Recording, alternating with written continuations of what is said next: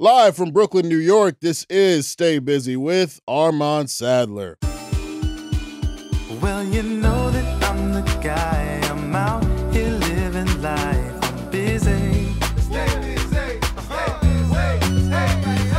Making moves and catching flights. So please don't waste my time. I'm busy. Stay busy.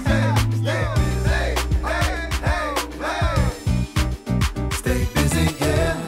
Ladies and gentlemen, welcome to another edition of Stay Busy with Armon Sadler, where we have responsible discussions on the entertainment business and the entertainment culture. I'm, of course, your host, head honcho, vegan chorizo poppy, founder of BNB, otherwise known as the Bald Nigga Bombshell, in your podcast studio, in your headphones, whether they are wired or Bluetooth, in your car speaker, in your phone speaker, in your surround sound speakers, visually on YouTube, all that shit.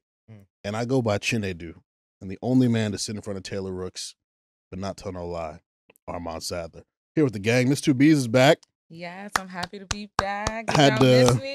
Had to handle some real adult shit. And she came yellow as. Yeah. I came shining bright. Here we I go. had to come through after a long little hiatus. I was adulting like a motherfucker. Mhm. It happens. So yeah.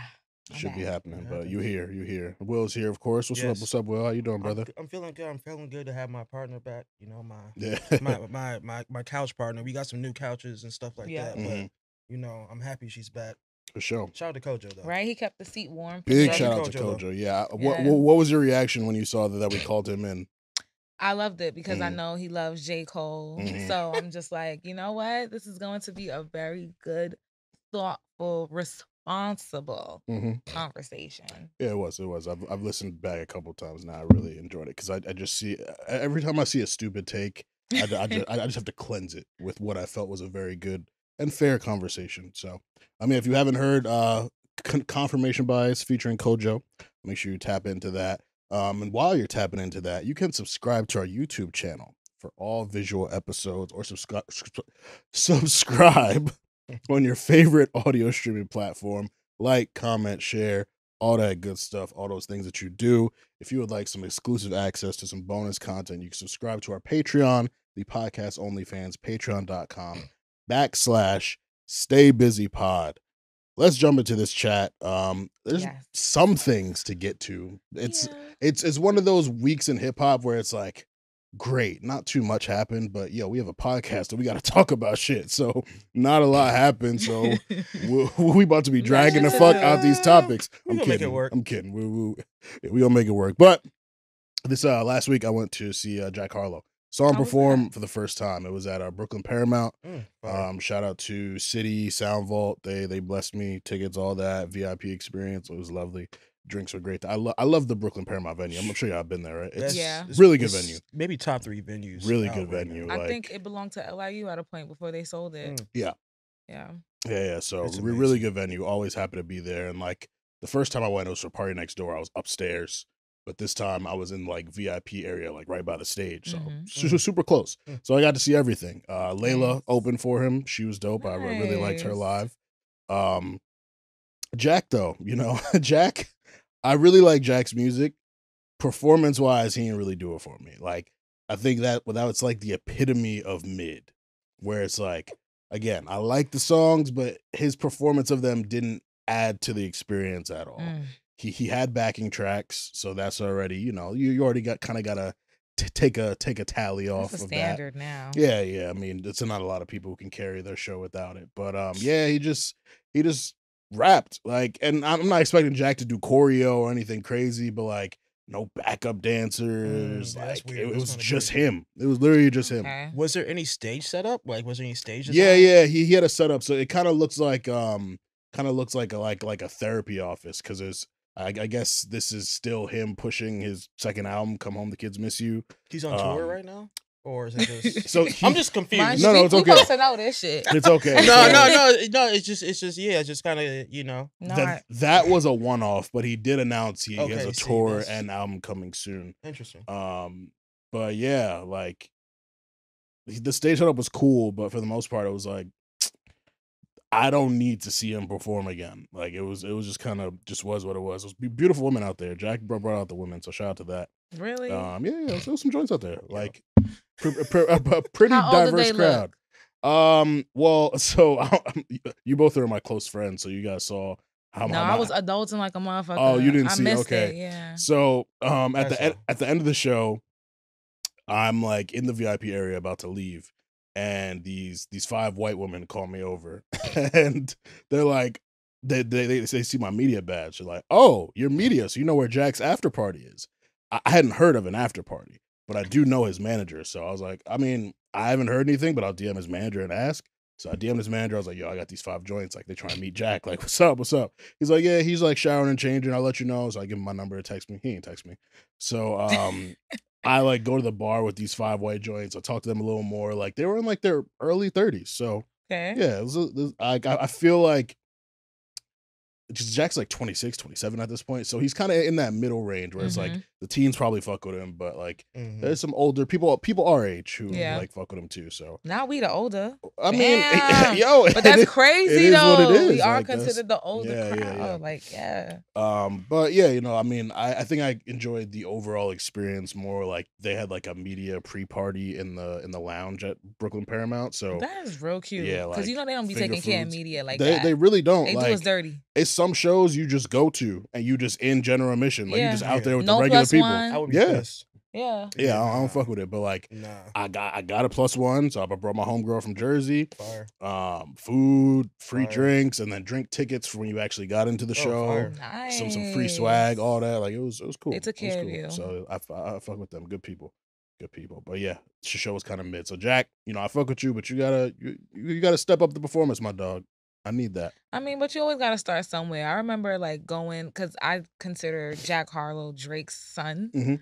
And I remember going to the Would You Like a Tour on Barclays, and like Drake wasn't always good. Oh, yeah. So, Yeah. you know, hopefully there's room for growth. Yeah, Jack's been around a little minute though. Like I've been hip to him since like 2018. So this I'm is really like, surprised he didn't have backup dancers. yeah, At that least. that Like, would be a 'cause layup that's- for him. Yeah, just because. Or to even bring some girls from the crowd or Yeah, something. like Yeah, bro. because that's his whole brand is that like lover boy heartthrob type dude. So I think like he lean into should that. definitely And you have- got yeah, records for that. The joint with Chris Brown, like Absolutely. he's the love is Joe joint with Static Major and The one Bryson. that Like he just Yo, dropped I last love year that went- song. Real Loving on Me. bad. Yeah, that's a Loving great on- record. Yeah. Like Loving on- yeah. it definitely reminded me of, because I don't really play his albums much anymore, but like I did really like them, and they got joints on there that they didn't catch on the way his singles like a What's Poppin' or a Tyler Herro or a Lovin' on Me or a First Class did, but like Jack got joints. He Like does. he sneaky got joints. So it was a good reminder of that. But yeah, overall, I left it like, all right. I saw him. I could say I saw him live, but Hey, didn't really move me. see you next time. Moving on. So what listeners at this point, like what are things we talk about? We talk about Sabrina Carpenter, we talk about Lil Baby, we talk about Drake, we talk about J. Cole, we talk about Kendrick Lamar. But this time it's actually whenever we talk about it, it's always worthwhile.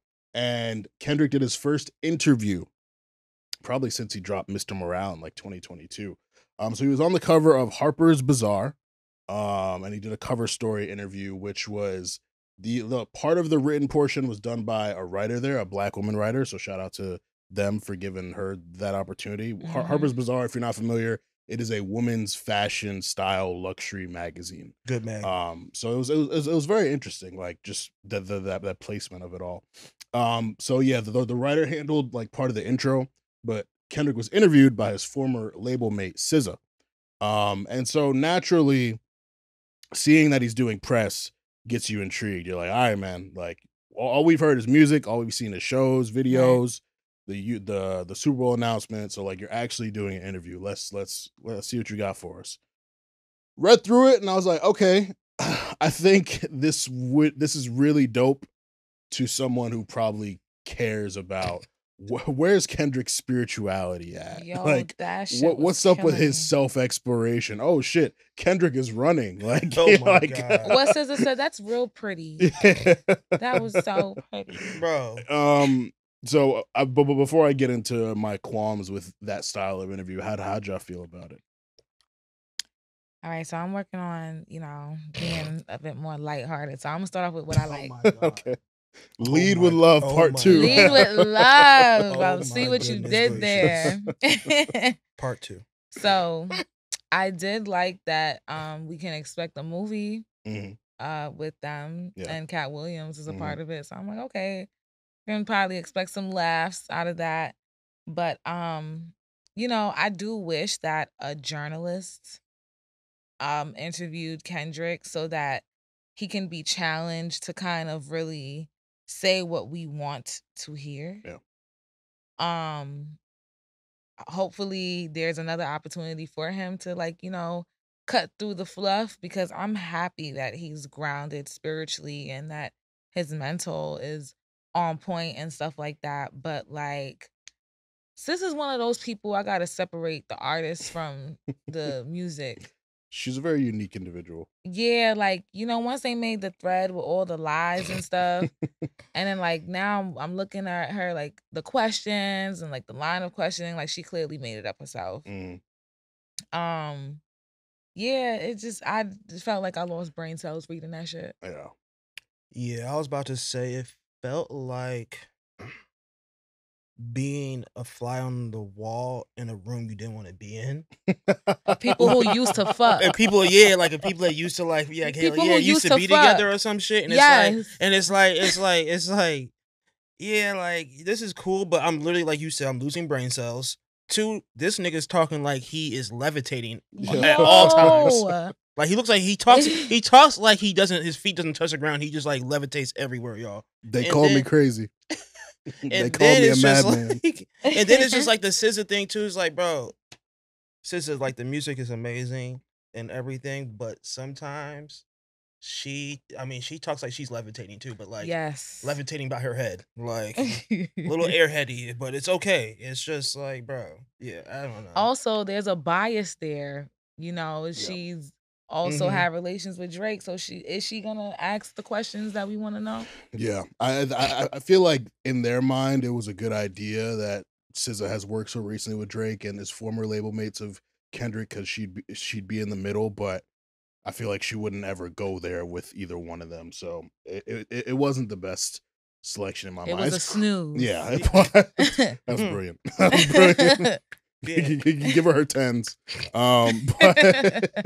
But yeah, when she started with the "Are you mentally ill?" shit, I was like, oh, well, we might be going somewhere. And it was a damn insider from the set. and then I kept reading, and I was like, all right, whatever. What 3 things have you worked on in your self-transformation? And he's like, the power of honesty and vulnerability not being a weakness, which, something Will touched on weeks ago. So we talk about it. Salute to that. But we don't care about that right now. We don't. No one. And I don't know if it was another instance where I needed to remove the beef lens from the situation, but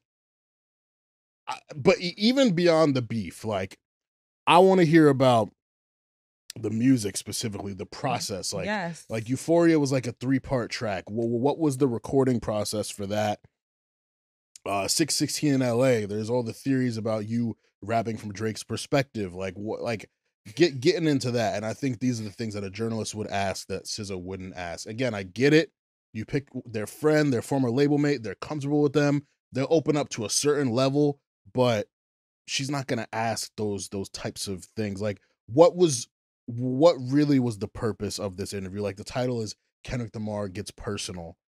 And yes, we got personal details of him. He's talking about the last time he cried, the first time he cried. I don't even believe that was the first time he cried. Yeah, there's no way. You a 37-year-old man. 2011 is not the first time you cried, my nigga. You was a baby. He said he allowed himself to cry. you were a baby. Crazy.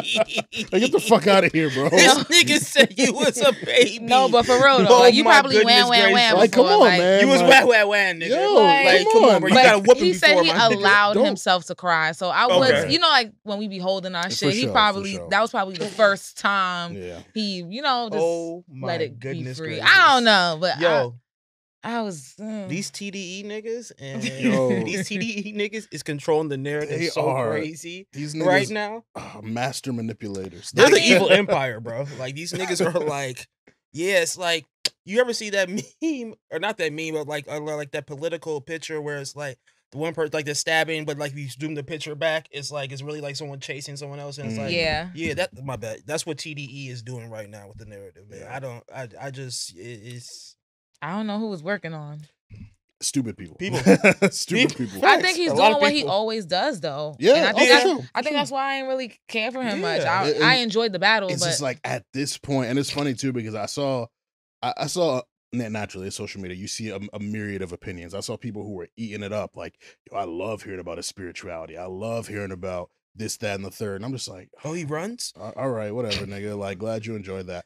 I saw one dude who said, like, if this is too much, Kendrick's doing too much. And I'm just like, again, he dropped the tracks. He did the pop out in June. He dropped the music video in July. He did the Super Bowl announcement in September. And now he did this in October. As much as I might have my qualms with him, I don't think it's him doing too much. It's everyone else doing too much with the situation. Correct. I was excited to see, oh shit, he's doing an interview. What is he going to talk about? Like that curiosity, because we all always harped on the fact like, yo, he's just dropping this shit and staying inside. Like we don't see him. We don't know what's on his mind. So it was exciting. We still don't. And yeah, until you actually read it. The only thing that they touched on, SZA asked, she was like, well, what does not like us mean? And I was like, all right, finally, we gonna get it. This nigga's about to triple down on it. Like, you know, he gonna smoke him. He's hold on, I have the quotes here. I have the quotes here. Please. Laughing, not like us is the energy of who I am, the type of man I represent. Now, if you identify with the man that I represent, this man has morals. He has values. He believes in something. He stands on something. He's not pandering. Again, I thought I was about to get spicy here. This nigga said pandering. He's a man who can recognize his mistakes and not be afraid to share the mistakes, and can dig deep down into fear-based ideologies or experiences to be able to express them without feeling like he's less of a man. If I'm thinking of not like us, I'm thinking of me and whoever identifies with that. He had me before pandering. That first half was like, oh, all right. I immediately just kind of like laughed and scoffed at this. I'm like, my nigga, you attributing this high level moral ass approach to, you could have simply said like 7 words. I hate Drake. I wanted to smoke him. Like that's it, my nigga. Like, granted, and we would have ate that up for real. Granted, Not Like Us has become an anthem. It's become a rallying cry for sports. It's become something that united the coast, like all that. But at the core, you made this song to take one nigga out. So I honestly would have much more respected it if he kept it a buck. Like, yo, I wanted to win the battle, and I wanted to do it with a hit song. My nigga. I mean, playing devil's advocate, the way SZA asked it was dumb. Also that, yeah. Like, what the fuck you mean, what does Not Like Us mean? He answered the question. He did. So that's like, bitch, girl, that's not what we want to know. Yeah. So yeah, they played with us. But I think for an artist who's media trained in that way and also knows when to just completely abandon some shit, and like, because at the end of the day, like I've learned with these interviews that I do with artists, like publicists will tell you, oh, he's got this coming. So sometimes if you ask a question that they could answer in one way, but they have something they really want to talk about, they'll find a way to steer it to the thing that they're promoting. And right now, we know he's got Grammys coming up, he's got Super Bowl coming up, and the biggest moment of the year was him beating Drake. So I personally feel like he could have steered it to where, like, what does Not Like Us mean? That Canadian nigga who's biracial, he's not like us. Bro. I wanted to beat his ass. I feel like he could have said that. He pulled the Metro. He answered it like Negro Damas or something, bro. It was crazy, my nigga. Like, really, sit down and read that full thing. He said, "What is Not Like Us?" Like, bro, that's some really like crazy like Negro After Damas pandering, shit. I was just it's like, bro, come on, yo, gang. you This did nigga, too much. You did too much. Yeah. This nigga is funny, bro. And then she like asked a follow up. She was like, "Can I say something else in that realm, or you want me to get away from that?" And he was like, "Is it mean?" She's like, no, it's more, this is a long ass question. She took mad long to get to her questions. So when you feel the surge of energy in records like that, where is that root? Is it anger? And then he's like, I don't believe I'm an angry person, lying ass nigga. But I do believe in love and war, and I believe they both need to exist. Okay, something we talked about last week as well. And my awareness of that allows me to react to things, but not identify with them as who I am. just allowing them to exist and allowing them to flow through me. That's what I believe. I don't know, bro. This all this roundabout, he's talking like he's levitating, y'all. Flowery ass language, bro. Get to the point. Like, yo, keep it a buck, bro. Like, you were angry. You was angry when the nigga used Tupac and Snoop Dogg's voice. You was angry at the we the big three, like we started the league. Right now, I feel like Muhammad Ali. You was angry at the Spider-Man meme shit. You was angry that Cole said, "If everybody steppers, I'm cleaning my plate." Like, bro, stop. The Pharrell pieces. Yes, like you wanted to inherit beef for another nigga. Pause. Like, bro, you was angry at a lot. You was angry at a lot. So that it was really annoying. But yeah, I think ultimately to get beyond the Kendrick thing, these artist to artist interviews are cool. Like they're cool visually. Like when Snoop and Lotto did one for Rolling Stone. I'm sorry, I know you don't like Rolling Stone, but Snoop and Lotto. It was cool. Yeah, it was cool. It was like, oh I shit, like little tens for that. Like the OG, like the young star coming up. It was cool. Like they're cool, but for people, especially now in this era where people are actually hungry for genuine journalism, like real interviews, real storytelling. We don't need to see. Like if I want to see celebrities linking up, I'll watch it on IG Live, I'll watch it on a Twitch stream. Like when it comes to publications, Harper's Bazaar, Rolling Stone, like all these reputable publications, we want to see writers talking to these people because they'll approach the conversation from a completely different direction. So that was ultimately it for me. So it was like, well, while I give Harper's Bazaar credit for letting the Black woman writer like take the story, she only wrote the intro. So it was kind of like, oh yeah, like is this a SZA interview? But you could just put your name on it, or put up this little intro together, right? And like sit by and hear them talk. Like, and that line where she said SZA smells like yeah. I'm like, who wrote that? Something in Harlem. Corner, yeah, oh my god, but a luxurious. It was a lot. It was very very flowery language. Yeah. Did a lot, but yeah, the interview is out, so hit up Harper's Bazaar. Kendrick Lamar gets personal. If you're into spirituality and cardio, then you'll love it.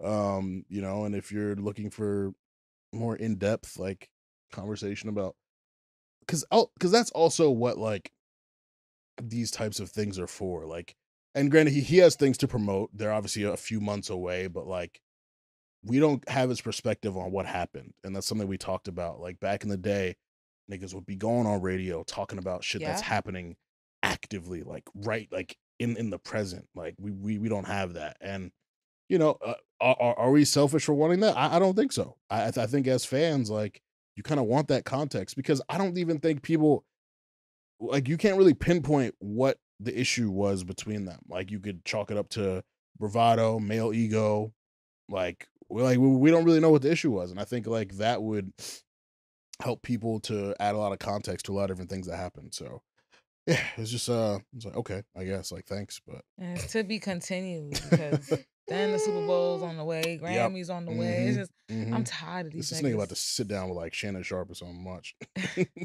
Oh my god. Oh my god, that happened. He was with Cat Williams the other day. Oh my goodness gracious! I was about to try to do a Shannon Sharpe impression, but it's not good. I'm glad you did. Yeah. I'm glad you didn't, nigga. If Kendrick's on First Take, I'm gonna like literally. Nah. Yeah, I don't think, bro. I don't think we do that. Nah. Is this nigga Stephen A? I can't do it either. Nah, I'm laughing too much. I can't do it. One day I'll give y'all my Stephen A and my Shannon Sharpe impression, but today is not that day. But all right, moving on. Kind of related to this situation. I believe it was Friday. Today's what, the 21st? So yeah, it had to be Friday. Yeah. Friday the 18th. Yes, my 10-year anniversary. If you want to send me money to my Cash App, $. Actually, men don't give out their Cash App, so just forget I even said that. Thugger, right. You young thug, King Slime, Slat himself, tweeted. He added Drake, he added Future, and he added Metro Boomin, and he said, "We all brothers. Music ain't the same without us collabing." And a big deal was made of this tweet. One, Thug tweeting from jail. Typically, he's only tweeted at like Mariah the Scientist, like, "Yo, babe, I miss you," tweeting pictures of her and all that. But like, clearly Thug knows what's going on in this world, and people letting him know this is music not hitting. So Thug tweeting that was a big deal in itself. It's another Atlanta nigga co-signing Drake, even though allegedly, he's colonizing them. And then Future retweeted it. And one of the ongoing conversations throughout this whole thing is like people thinking that there was room for reconciliation with Future. We didn't know what the issue was. We thought it was probably over women. So we don't know. Feelings on Thug tweeting this, feelings on Future retweeting it. Do you want to see Drake and Future link up again? Do you want to see Drake and Metro link up again? Do you think Drake and Metro could mend things? Like, just give it all to me. Pause. I mean, if I beef with a bitch, we're gonna be forever. But I'm here for I'm here for the reconciliation. I do think that music is boring, and like seriously, Young Thug, it's very likely that he's gonna come home and it's like, what the hell is gonna happen? So he's trying to plant that seed, and I'm here for it. So yeah. Do you think Thug's coming home for real? I mean, based on this case is a mess, bro. Yeah, I mean it is. It's a mess. Based on what we see, it is a mess. It definitely is. So I don't know. He just might, and the new judge is doing what he's supposed to do. So yeah, I mean, I'm cool with it. I don't care for Drake linking up with Metro again. I'm kind of cool on Metro's beats, but that's just me. He's gotten stale. Yeah, but Drake and Future, like, they gotta link up, bro. Like, we gotta, like, especially if it's like over if it's over a woman, like, which I'm not saying like women don't matter or anything, but like, that's right, Will. Get it? I got that knife right to your neck. Get it? Y'all niggas need to get it together. We love women on Stay Busy. Y'all niggas need to get it together because there's gonna be more out there. There's more fish in the sea, and if y'all beefing over that, then like, come on. It ain't they wife, so yeah. Like, it's just always so interesting. Celebrities all like the niggas all fuck with like the same 8 joints, like and be mad over except them. for Bow Wow and Chris Brown. They bring the joints to the circle. I'm just like, bro, like what, like. You had to know this was inevitable. Like somebody still got feelings or ego, pride, like all these things mixed together. It's just like, bro, there's so many women in the world, and y'all have access to so many. Whatever. Yeah. I mean, I think again, like when we look back at the "We Don't Trust You" albums or Push Ups or Family Matters, Drake never really said anything too crazy to Future. He even said, "Pluto shit made me sick to my stomach. We ain't never really been through it." Yeah. Future just called Drake like his #1 fan. Is like, my nigga, I will be I'm one of your big fans too. Like, nigga, you made March Madness. You made Tricks on Me. You made, Love. Like, come on. And like, Drake is a music fan. Like, he's very open about the people who he's fanned out over Bow Wow publicly. Yeah, like, he's fabulous. Like, yeah, like he loves to give people their flowers. Yeah, so it just never got spicy enough between them to where I didn't think there was any room for reconciliation. And I think this shows like. And a lot of like people I know in Atlanta or people I know who are familiar with the area, like Thug is really looked at as like one of the OGs of that generation. He is. And like the glue within it, like he gave us Lil Baby and Gunna. Like he's cool with everyone. Like Thug got, I think the only person I know of that Thug really has a problem with is like Pusha T. Like I don't think like Thug is literally, everyone loves Thug. So I mean, he did allegedly almost try to kill Lil Wayne. Right. Years ago. But things change. Like niggas could get over. Shout out to growth. Like you tried to kill me and now we cool. Like shout out to that. But fair. Perhaps all of this wouldn't have gone down if Thug was out. Like Thug might have been able to at least the Future and Metro part. Kendrick was inevitable, I feel. Right. But the Future and Metro part, I think Thug would have kind of mediated that. So, it was good to see that, and it's honestly like, I mean, obviously, I haven't stopped listening to Drake and Future's music together, even though they haven't made music together recently. And it's just like sometimes I'm like, I don't want to believe this will never happen again, but if it is, like, damn, listening to Live from the Gutter hits different. Listening to Wait for You hits different. Yeah. It's like let's see it again. Now, I want to ask y'all because I saw someone tweet. They quoted Thug's tweet, and they were like, "If Atlanta people are reaching out to Drake to reconcile their differences, does that lessen the impact of the Atlanta verse on Not Like Us?" They're taking it too literal. Like, yeah, people are crazy. It is taken too literally. Like, niggas is trying to retroactively. People are crazy, bro. Yeah, like he said what he said. Like, you know, the whole theme of the song is that Drake is a colonizer, so he's just, you know, it's wordplay. Yeah. So, yeah, I don't think it's that big of a deal. Like the verse is still gonna hit, especially at the Super Bowl. Yeah. So yeah. Yeah, it's not that. Yeah. Yeah, it's People not. Were just bro. I don't think that's how anyone in Atlanta felt. I think Kendrick was just making shit rhyme and just being funny and like pointing things out. Like, you're from Canada, you're not even from the States, and you're like, you know, cosplaying all these different regions whenever it benefits you. So that's all, but it's not that deep.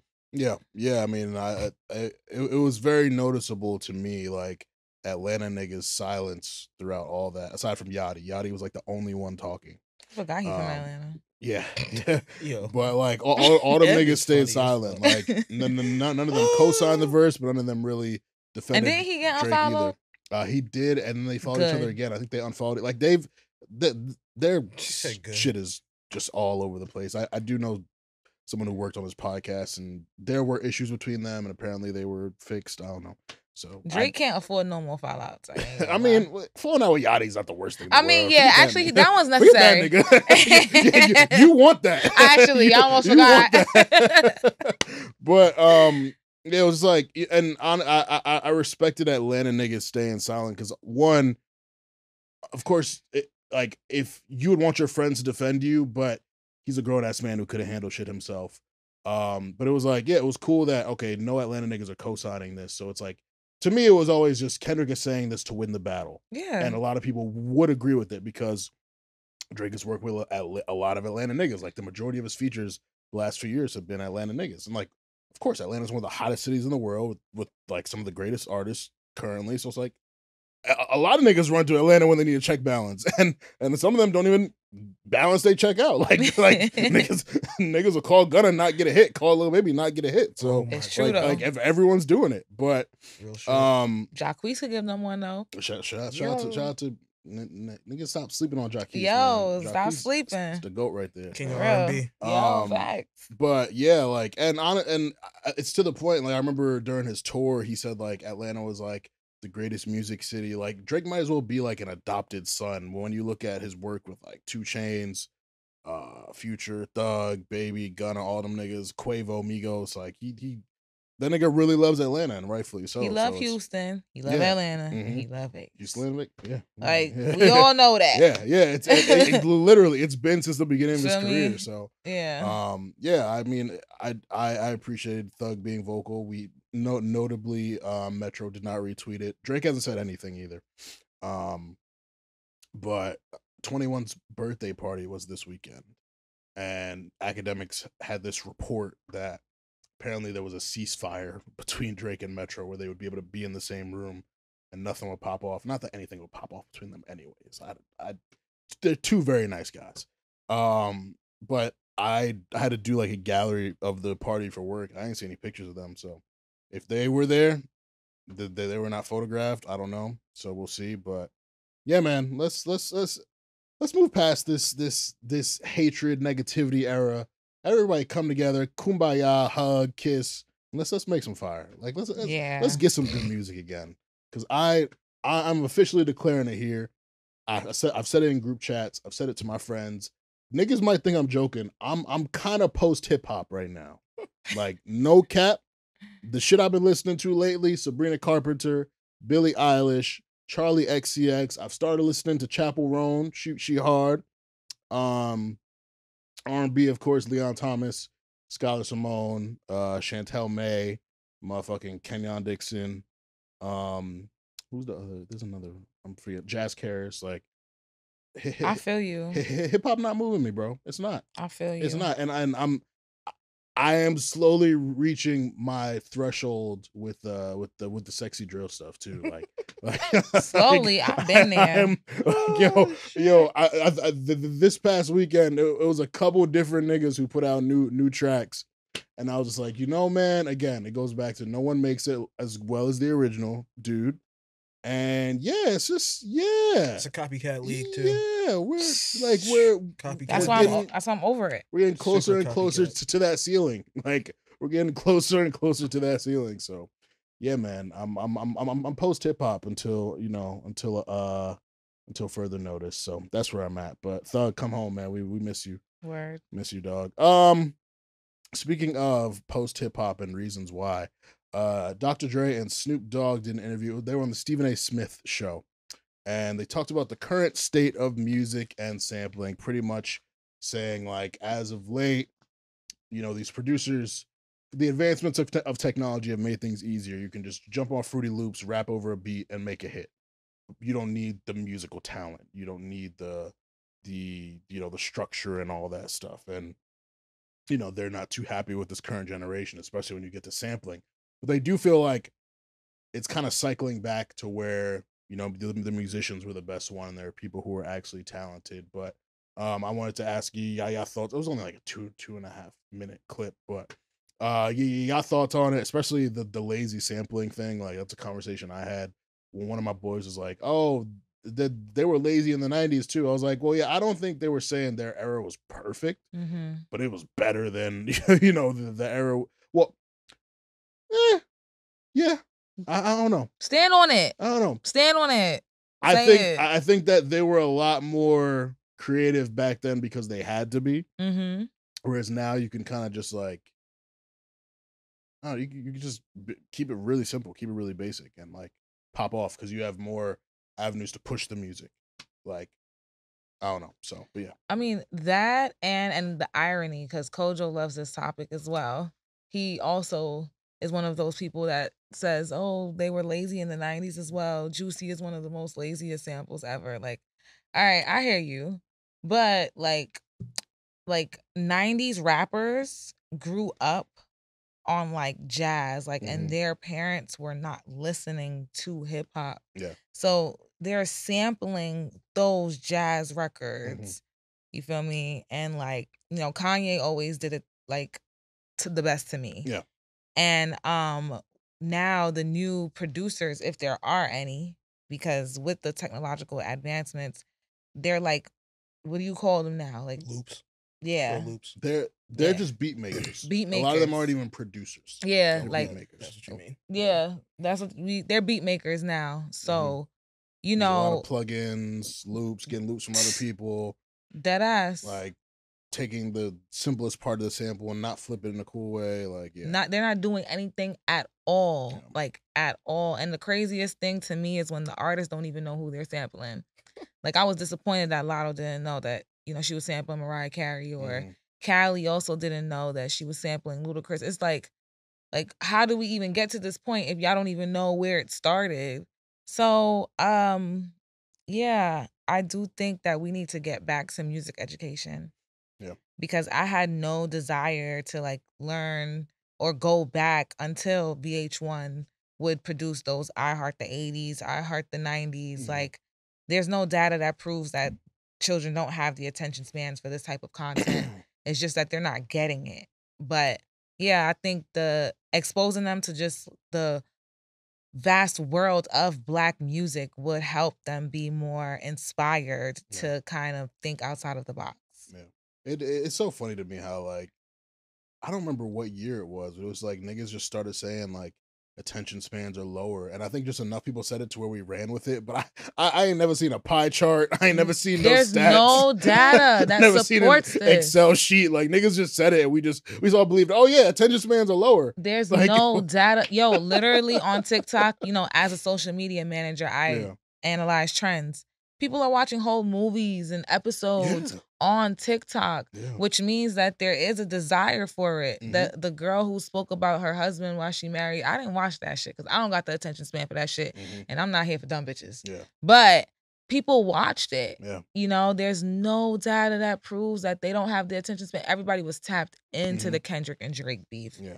All 5 minutes of the song, all 6 minutes of each record. Like, there's no data. Yeah. If the content is good, if a lot of people are talking about it, period. If it's informative, there's so many different ways that you can get someone to watch an 8-minute video. Yes. A 2-hour video. Agreed. Like, so yeah, it's just always so funny to me that we ran with that. I'm just like, I don't remember when it started, but niggas just started jacking that shit. I'm like, yeah, like who said that? I do not know. I do not know, but like it changed music where niggas are making minute 57 second songs, like, and then posting the chopped and screwed version on like a little compilation album and the slow version. I'm just like, hold on, what happened? How do we get here? But, no, for real. Yeah, I agree. How about you, Will? I don't know. I mean, because for a while, bro, kids and young producers, they weren't sampling at all. Like it kind of just came back, and I just feel like very true. I feel like people just kind of learning how to even like do it, but there is right ways and wrong ways to do it. Like, you know, Kanye, Jay Dilla, like shit like that. Like I'm from the Midwest, I get it. Like that shit, I love sampling. So when it's done right, it's like, but when it's done terrible, yeah. Like when it's like when you see songs and it's like 10 producers on it, and it's like that's like a bunch of new wave shit where everybody's like using like loops, they're not chopping stuff, they're not doing the sample justice. Yeah. And that's kind of what's happening a lot now. Like the samples are not getting done justice, and when that happens, nobody wants to listen to that shit. Like, and if they do want to listen to it, it's very cookie cutter. Yeah. It's very cookie cutter. I think it's really interesting. I don't know if you guys listened or saw it, but Tyler dropped his first song for his dropped a single for his first for the thing coming, his new album come. Yeah, I'm just interested because to me, like when Tyler drops, you can see where everybody's like, oh, like this is real music is back, real hip hop is back. Yeah. So I'd be interested to hear y'all takes on Tyler. Just I guess his place in music, but like even that like to me kind of feels like he's like the last one holding the torch for like real music or real hip hop music and like the sounds he's using and everything, you know. Yeah. So, Kendrick trying to do it too. I mean, Tyler, he's a peculiar messenger, but somebody's got to do it. Yeah. I mean, him even the cover, like him wearing the mask and like everything is very his world building has always been amazing. For sure. But like now I feel like it's like the world has been built. Like the world has been built. Like now it's like maybe he's like building the universe. Like I don't, you know what I'm saying? So yeah, I haven't checked the singles out yet. So I need to get he dropped a video with it too, and people are saying like, oh, he the video is it paid homage to Kanye Runaway the movie because he's doing like the same thing, running the street, driving a Ferrari. It was cool. It had the black girl from The Bear, Ayo. I don't know how to say her last name, but she's in the music video. It's cool. Fire. It's cool. Damn, we need 106 and Park back because that would have been a moment. Yeah, it was. I mean, it was very like cool. Like, it was like they sweeping the Emmys with that show and she's starring in music video. Like that would have been a moment if this was like 10, 15 years ago. 106 and Park, BET. We'll get to that later. Right. We'll get to BET later, but I have thoughts as well.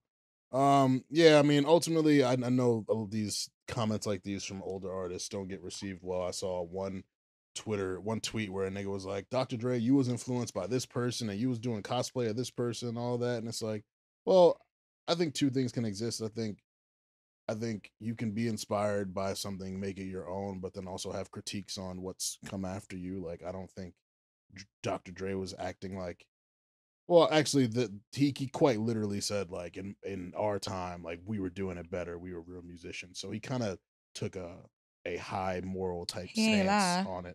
But it was like, in a way, like, he was spitting. Like, for that time, the music he was making was golden. Currently, I don't really want to hear what he was making back then now. Like, I like what's happening now. I like the music I like now. So it's all just a generational type thing. So I don't, like, stuff like that doesn't bother me because there's things about it that I agree with and things I'm just like, whatever. I don't really give a fuck. Like, so yeah. So that's what that was. Tommy Richman. We didn't really get to talk about him much on the show. We did speak about him. We went on Need to Know. Shout out to Need to Know, by the way, for having us. That was a great time. But so he's been caught up in some controversy the last few weeks. I believe it was DJ Head. Who, if it HED. You mad at Metro? I mean, nah, I wasn't even laughing at his name. I'm just laughing at him because he's really been in he's been in the news cycle since this beef. I had no idea who he was. Yeah, before this. I found out about him. Now I know like DJ Head all the time. Yeah, I found out about him a few years ago because he got a gig with like TMZ Hip Hop. They like launched their hip hop thing, and he was like the face of it. So I got familiar with him then, but I didn't know much about him. And then this beef pops up, and he's one of the voices of the West Coast. He's like everywhere. Yeah, and like launched the Bigger Picture show with Elliott Wilson and Jeremy Heck. Now he's got his own radio show with Gina Views. Gina's cool, by the way. I met her in Cancun. Super cool. But yeah, so DJ Head was, I think he was gonna play. Wait, what? You met her where? In Cancun. Oh, okay. What was y'all doing down? We were there for at that the conference. Raising Canes. Yeah, at the Raising Canes conference. Because I was wondering why they was cackling. I knew what you was talking about, friend. Don't worry. Hold on. I knew what you was talking about, friend. Don't worry. Hey. You know, I usually make it very obvious if it's right. If he was 10-2, we would have known. Yeah. Okay. But anyways, my bad. So I'm like, she probably got a man. Sorry, sis. Let me apologize. She might. I don't know. We never really got that far. But so DJ Head was going to play Tommy Richman on his hip hop radio station. Now I don't remember the exact exchange because by the time I got there, Tommy had deleted his initial tweet. But Tommy basically said like, my music isn't hip hop. So then DJ Head was like, oh well, now I have an open slot. So anyone who wants to submit some hip hop music, here it is. So then Tommy had to go back and like clarify to people. He was like, no disrespect to hip hop, but like I don't want to be boxed in as an artist. Okay, that's like a very respectable thing. I didn't look at you as a hip hop artist either. You made a hip hop leaning song in $1 Million Baby, but I didn't look at you that way. And so ever since then, it's been like a whole conversation about it because people feel like while his sentiment is fair, you kind of you almost he's not denouncing hip hop, but he's like removing that label from him. But like it's the hip hop fans who kind of made $1 Million Baby as popular as it was. Like that moment and a half of those 2 months, like I saw a lot of niggas. It was niggas like, yo, that $1 Million Baby shit fire. Like that shit fire. So it's just like they feel like it's kind of an oversight in the people that supported him for you to then be like, I'm more than a hip hop artist, or I'm not a hip hop artist. Like just that rejection, which almost feels like too dramatic of a word. I'm trying to think of the right word to use. I'm sure I get what I mean, but yeah, people were really frustrated by that. This has happened so many times over the last couple of years. The Post Malones, the like all like even Lil Yachty himself has been like, I'm not a rapper. I'm an artist. It's just like, all right, like it don't really bother me what people label themselves, but like again, two things can exist. You can be an artist and make a hip hop record or a hip hop adjacent record. Like you can, like those two things can coexist. And so I get why people were kind of frustrated by it, but it didn't do much for me. And also he's white. So like, that's, you know, like if you're not rapping in a traditional sense, I'm not really looking at you as a hip hop artist anyways. And then I heard his album. Like that shit is very eclectic, funk, rock, alternative, soul type, just a mix of shit. So I'm just like, you're not. Duh. Yeah. Like I don't know. But then this past week we saw that $1 Million Baby is being submitted for the hip hop categories at the Grammys, which again, people are very like, they're in an uproar about it, but I'm just like, he made a hip hop leaning song. Like I'm sure he's aspiring for the overall categories, the top 4 joints, like song of the year, record of the year, whatever. Maybe they thought of like trying for the R&B or the pop categories, but they like I don't know. I don't know. Like the only thing that's been reported is that they're submitting for the hip hop categories, which doesn't shock me, but people are very angry about it. So yeah, he said he's not a hip hop artist. So what are you doing? I mean, that's really. He literally said he's not a hip hop artist. So why are you submitting yourself for a hip hop category? That's the publisher and the label, because niggas got jobs to lose and shit to win. Like that's not really Tommy. Like Tommy's probably in there fighting like, yo, don't submit that shit. And the publishers are like, yo, We literally have to, my nigga. Yeah, like we have to. This was a number one song. We have to. It was a number one song. Are you crazy? People will lose their jobs in here if we if shit's not, if we're not doing this right. Like the fact that he left off those songs off the album is insane anyways. Like you left those songs off the album, and you thought you was about to, I guess, prove a point, like my music's so good, I don't need those songs. That didn't happen, bro. Yeah, it's like, so now he's like, all right, let me lean on the black people. Yeah, it's like the publisher's just like, bro, you had your moment now, or like publisher, we did it your way. Yeah, now we about to do it our way. Yeah. Like it's just like, which makes sense. That's possible. Yeah, I mean, very accurate scenario. Yeah. So it's a lot of money involved. You know what I'm saying? Like it's like this is like it's a big decision, especially one of the biggest songs like this year. Why not try to win a Grammy for it? I guess Kendrick gonna win it. Yeah, I mean Kendrick is gonna win it. Yeah, of course.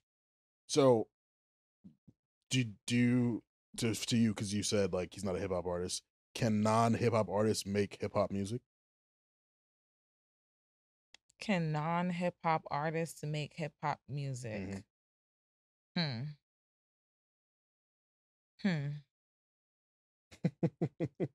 So that's our thought exercise for the day. Right? I'm like, can a non-hip hop like, for example, and I don't know if this is the best example because he's rooted in both, but like I view Bryson Tiller as an R&B artist, but he be rapping on songs. Right.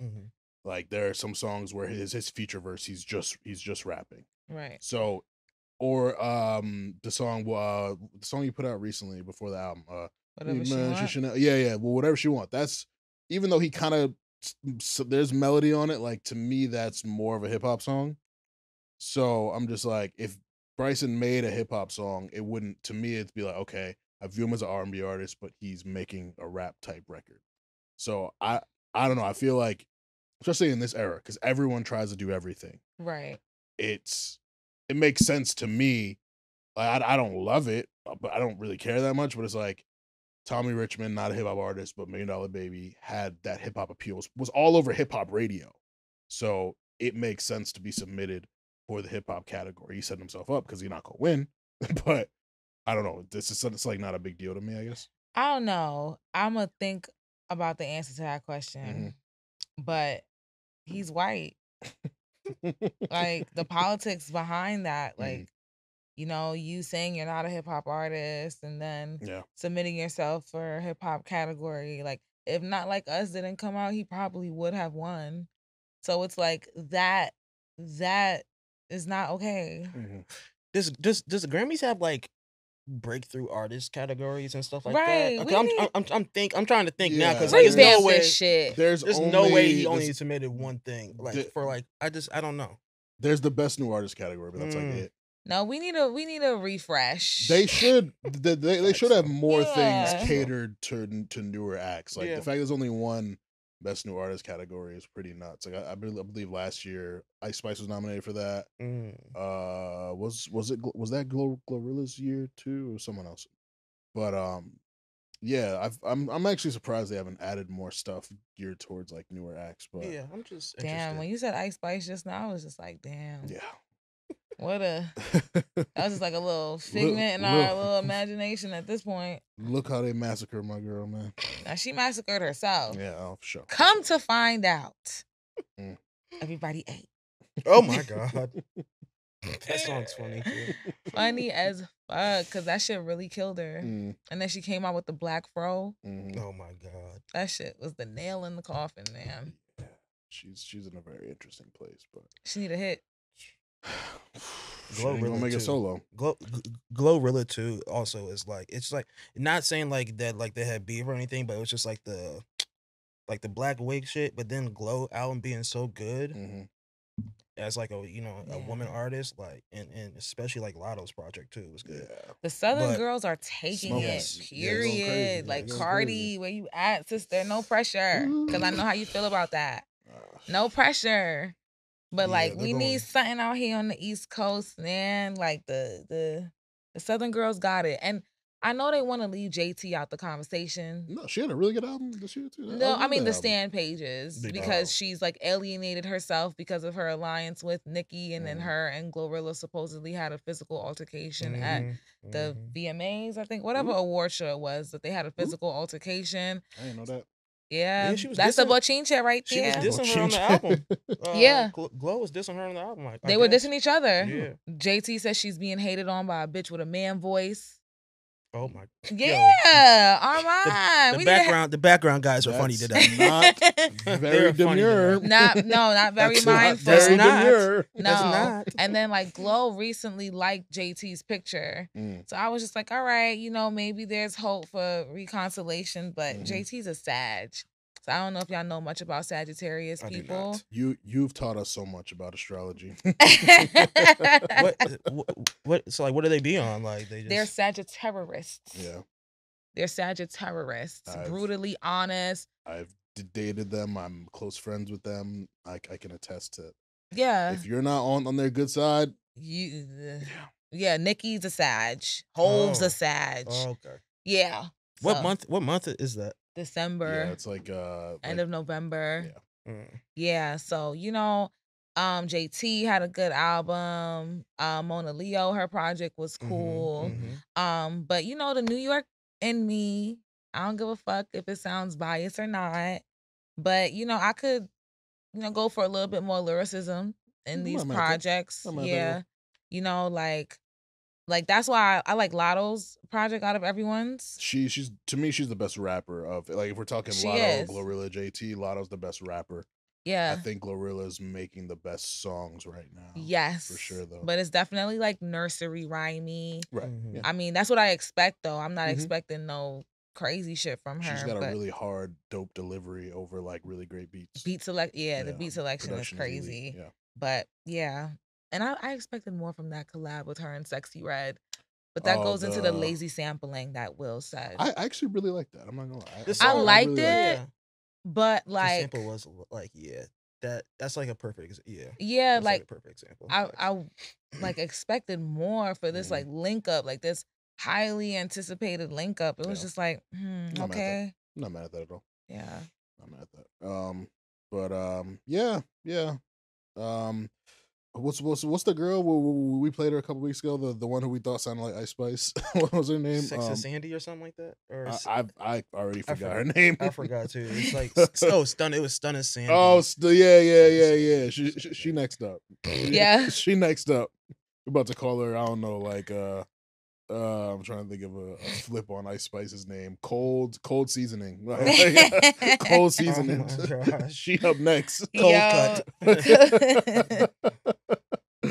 Lastly on this chat, my boy Gunna new track, Him All Along, released. How do we feel about Him All Along? He could have kept that. Damn. Oh wow. That shit is hard to me. Yo. That shit is fire. It sounds like everything he puts out. Nah. You are consistent, and you feel like Gunna doesn't like he puts out the same type It of sounds stuff. like the same shit all the time. Like, I mean, I won't disagree, but there's like the same shit where it's like I would agree he could have kept that, or the same shit where I'm like, it's getting this elevated. hasn't stopped being fire to me. Yeah, it's it's like the same shit, but it's elevated. Same shit. Y'all part of the problem.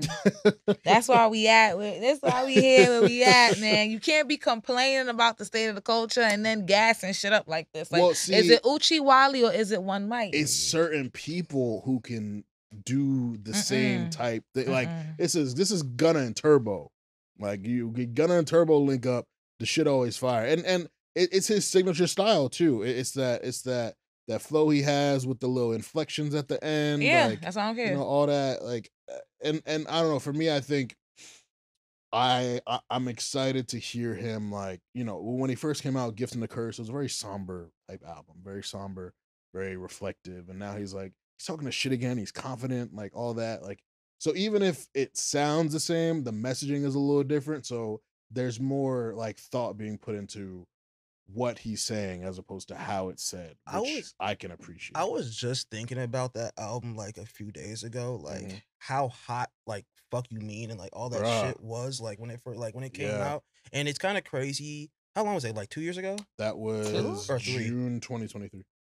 No, last year. No, Fuck You Mean, yeah. Oh yeah, June 2023. Bro, you see how fast? He said 2 years. See, I'm tweaking. I'm tweaking. But no, you see, no, because it does feel like a while ago. But like that's what I'm saying. You see how fast you can get cold or like not be. Yeah, that sucks. It sucks. Like it's hard. And I don't help. It's hard as fuck. Like it's like damn. Like, he's been doing it smart though. Like he's pretty much been like nonstop touring since then, and he put out the other album, which kind of came and went for me. Like it's just got a couple bangers on it. Like One of One, that one's pretty popular. But he's been on tour. He's still on tour now. He's performing tonight, like at somewhere in New York. I forget where. It's Paramount. It's Paramount. Oh yeah, it is Paramount. You're right. Yeah. Like that's crazy. He stayed on the road, connected with his fans. Like so he's staying hot, even if like Fuck You Mean isn't what it was. But still, you hear that out, like you hear it in an arena, the shit lit. Facts. We were actually talking about that in one of my group chats the other day. We were like, yo, like what's the last hit like before like Not Like Us and Like That? And I was like, I guess First Person Shooter. And they're like, Fuck You Mean. I was like, damn, if it is, yeah. If Fuck You Mean is the last hit before this beef, then damn. Like, yeah. That's why we need to stop gassing up the little singles. We gotta be like, nope. Where the hits at?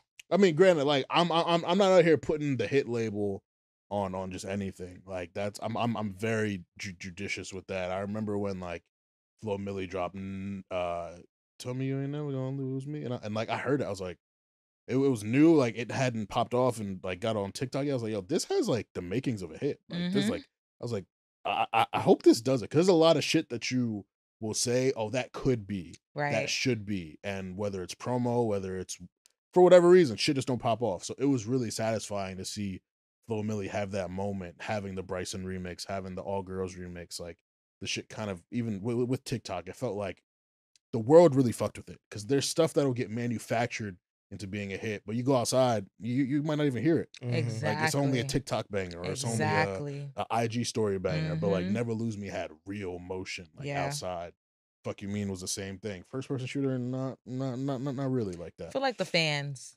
Yeah, like and it was kind of an inevitable number one. Like it's Drake and Cole on the same song. It was kind of an inevitable one. But I'm trying to think if there was one even between then. Because typically summer we usually get like an Afrobeats bop. Well, 2023, what would have been? What were the bangers last year? Was there a Burna Boy joint? I don't think Taliban's? It was a Burna Boy joint. Was Taliban's? It was Taliban's. Taliban's, yeah. It was Taliban's. Yeah. That went for a little bit, and then something else happened. Maybe not. I don't know. I don't know. Maybe it was maybe it was Taliban's, and then it was Fuck You Mean, or was it? It's for Fuck You Mean dropped in like June. When did Taliban's come out? Taliban's, I think, was like might have been like a July thing. That was like middle of the summer, towards the end of the summer. Lotto and fucking Cardi have put it on the floor too. That actually was a hit. That was a hit. Motion. Yeah. That bitches was going to the club with plastic bags. Rip me out the plastic. Been acting you dig? But yeah, it's crazy. Like one summer ago, we're struggling to really remember what the records were. Wait, Ice Spice did.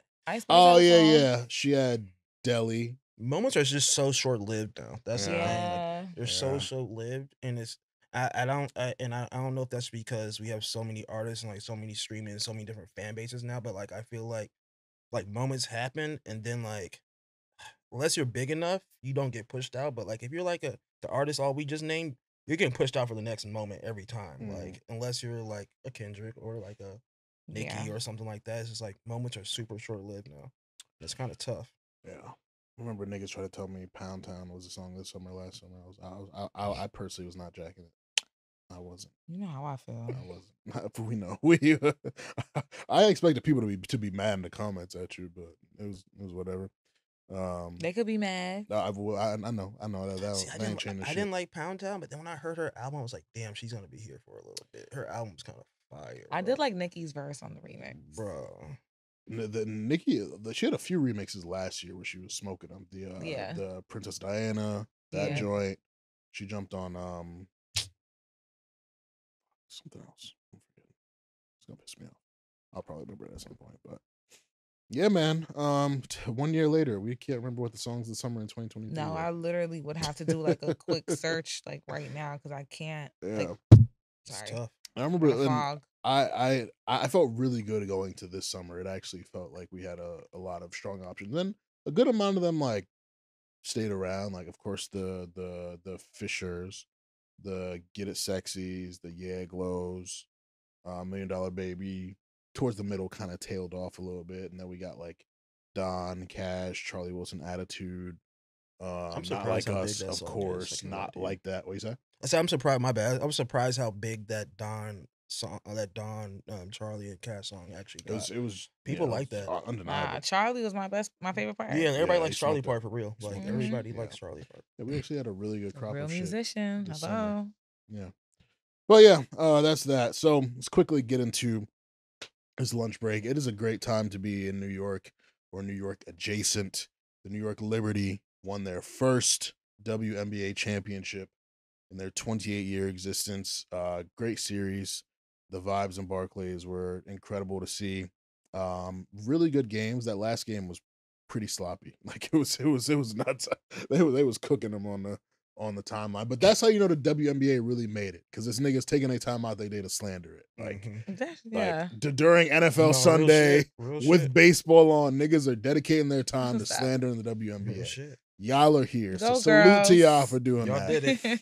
And I'm not gonna front. I genuinely like started tearing up like when like the clock hit 0 and they ran out on there and presented the trophies. Like, bro, I was sitting over there because you know, like I've been going to the games. Like I've really been like connected with the team, locked in. I saw them make it to the finals last year and lose. So for them to make it this year, go to the final game of the series, like winner take all, and require overtime. Like it was an emotional roller coaster, man. You saw Ellie the elephant on the floor? Ellie was lit. Spike Lee, like they was out there, yo. It was real. I really wish I was in the building, but it was just like, yeah. Sunday is sports day for me. I gotta watch football. Gotta watch baseball. I gotta watch WNBA. NBA is coming this week, so it's just like, good lord, you busy. You booked and busy. Sundays are my day. Forced relaxation. I'm inside watching sports. This is the best time to be a man. Right Absolutely. now. Like to be a man if you're a man. Absolutely. These next what you say, like 4 to 5 months. Yeah, man. It's special to be a man. Yeah. Right now. You go ruin this nigga day right now. Yeah, I mean you can try. Let me ruin this nigga You day can try. right now. He gonna be like, Oh, it's God. cool. The NBA starting tomorrow. Yeah, like what you talking about? Like if you want to be mad at me, I'm gonna just be like, you know what? Text me when you want. I'm going to turn my 3 screens on. Not 3 watching screens. sports. especially if your 3 team's screens. good right now, or like if you're like a Yankee fan or some Woo! shit. I was just I about almost to wore get my there. hat. I was almost just wore about Nobody to my can get tell there, us. hat. Nobody baby. can tell us shit. About to get there. The New York Jets can't steal my joy with their awful football play, because I am a champion. I got a Liberty ring right here, and I'm about to have a New York Yankees ring right here. We, for the first time in 15 years, This is 15 crazy, long bro. years. 15 years ago, 2009, I had hair. Yo. I was slim. Yo. I think I was in 8th or 9th grade at the time. Like, just so much different shit going on. I couldn't drive at the time. All that.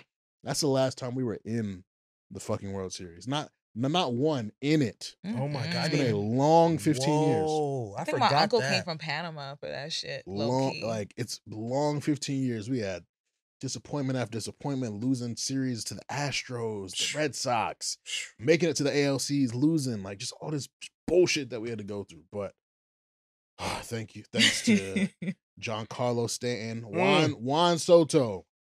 Pay him whatever the fuck he wants.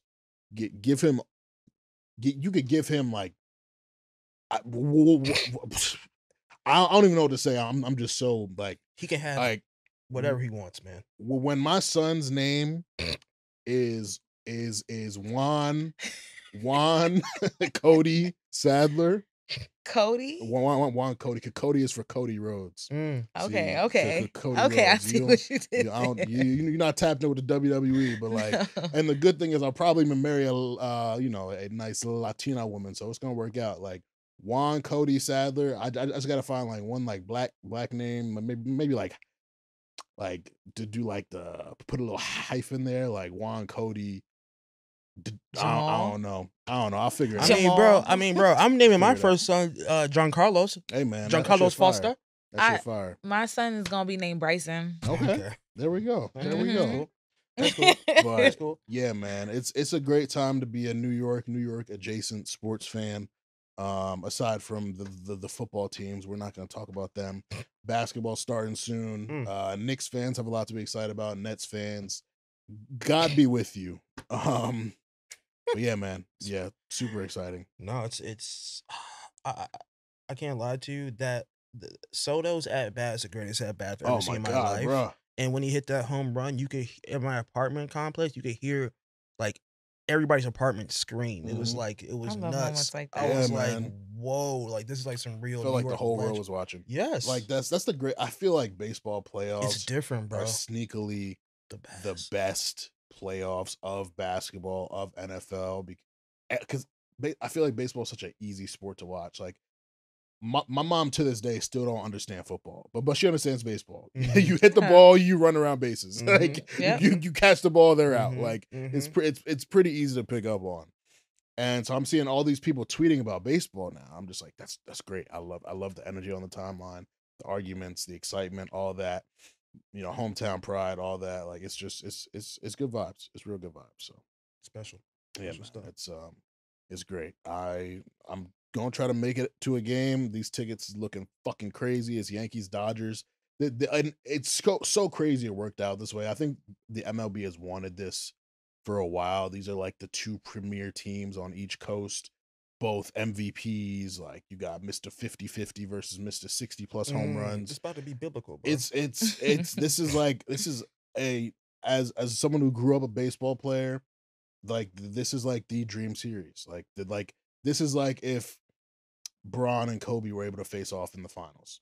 Like it's like that. It's a moment. It's like that. You better get a media pass. Yeah, I'm gonna see. But vibes are high. So shout out to baseball, WNBA, for not stealing my joy like the NFL is trying to. NBA will be back soon this week, so can't wait for that. FanDuel, I'm on your ass. Oh yeah, swing that. I'm on your ass. Swing that. It's crazy. It was just like 4 months ago. We put that parlay together on the show. You got better. I'm good with NFL. All right, basketball. I've got some people I rely on.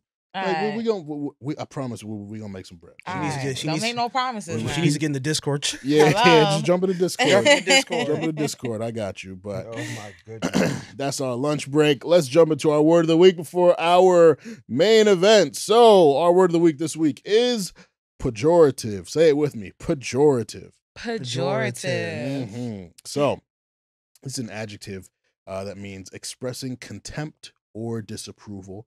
Or it is a noun that refers to a word that is expressing contempt or disapproval. I will give you an example. Now, normally, if I said that thing is stupid, it would be a pejorative, but I actually mean it in a good way this time. Like, yo, her booty is stupid. You know what I'm saying? So it pretty much refers to words that have a negative connotation or definition, but like, you could flip them into a positive. You just have to make that clear. Stupid would be normally a pejorative. I'm calling you dumb. I'm calling you not intelligent. So pejorative. Yeah, it refers to all negative comments, negative words with a negative. So you could flip it. I could flip it like, "Woo, that Soto hit was pejorative." Like it was stupid. Like it was like it was, or I can't flip. Pejorative it like describes the word stupid. Yeah. See, I'm not okay. Mm-hmm. Okay. Yeah. Hold on, I don't get it. See, it's a lot going on right now. Yeah, I'm like, I might have said too much. I messed up. That made it confusing. So, yeah, the word pejorative describes So, actually, it's an adjective.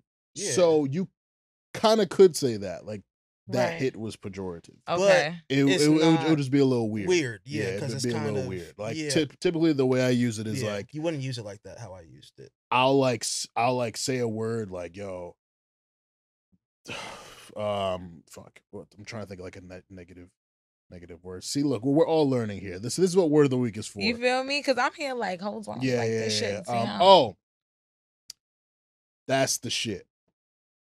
But I'm not using shit as a pejorative. All right, that one was which will more make clear. it clear to you, oh, he's saying that's the shit. In a good way. It's positive. That's like Michael Jackson bad. Exactly. Exactly. You're not using bad as a pejorative. Yo, she bad as fuck. Because you could say she's bad as if she's badly behaved, or she bad as if I need that. Yeah. So I'm saying bad, but not as a pejorative. That lets you guys know I'm saying she's attractive. Okay. We there? Okay. Yes, we here. Do you use large words when you're in disagreements with your lady friends? Yes, I do actually. I do. That tweet made me think of you. I can see Armon doing that. I do. I was looking up something the other day and I stumbled upon some old texts and I was like, damn, I snapped. Like yo, you get me mad to the point where like, because you know how when like you're romantically involved with someone and then y'all are having like a really bad argument, you end up talking to them like y'all are doing like a business transaction together. It's just mad professional. Like, well, she got into it with the wrong motherfucker because. Well, actually, and that wasn't a pejorative. Yeah, there you go. You see what I did there? Chill. I'm learning. Be snap. But yeah, you know, so sometimes we got to do that. Like, and it's very fun. You cooked her. Yeah. We don't got to get into it, but yeah, I did that. What we do got to get into is this week's board meeting. The recipes are lost. They like, and you know, things are meant to change. Everything is meant to change. When we were young, we was in the crib talking on the house phone. And then we got cell phones. And then we got cell phones with cameras. And then we got, you know, iPhones. And the iPhone had the home button. And then we, you know, it was the little fingerprint ID. And then it was Face ID. You know what I'm saying? Like everything is meant to change. Some things change for the better.